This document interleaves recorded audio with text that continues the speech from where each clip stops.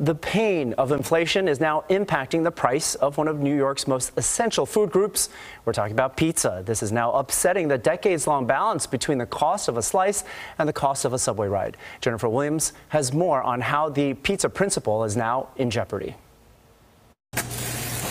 With the average cost of a slice soaring above $3 throughout the 5 boroughs and the MTA freezing fares at $2.75 a trip, the pizza principle, a staple of NYC economics for decades, is in jeopardy. It seems like they're maybe drifting apart currently, but who knows? Maybe when the MTA raises prices again, they'll start matching up again. Pizza and the subways are a fundamental part of New York City. I would assume in the long run the two will get back into line.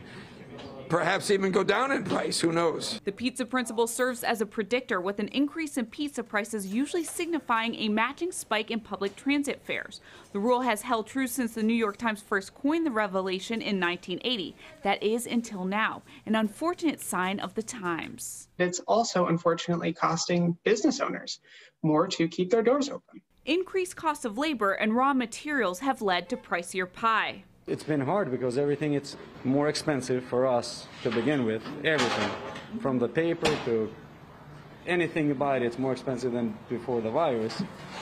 So the prices have to go up. Jet Shalla has owned La Familia on the Upper East Side since 2004. Last week, for the first time in over 3 years, he increased the price of a slice of cheese pizza by a quarter to $3.25 a slice. We kept the cheapest pizzas in the neighborhood. If you go around, we always did that because of the hospital. We always took care of the hospital. That's our main thing. I think the subway is going to go up also, right? I would imagine that it would probably get worse.